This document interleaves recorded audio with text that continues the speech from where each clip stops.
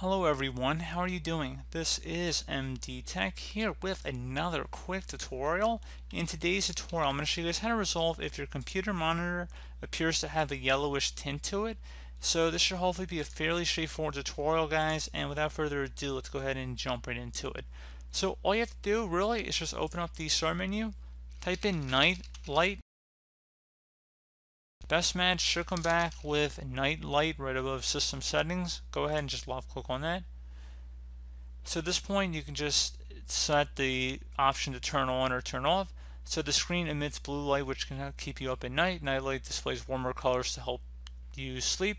So if it's turned on at the moment, you would just select the turn off now option, which the screen should gradually return to the full brightness and it should begin emitting the blue light once again.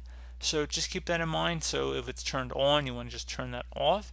And that is really about it. I really can't imagine there's any other issues that are creating this problem for you.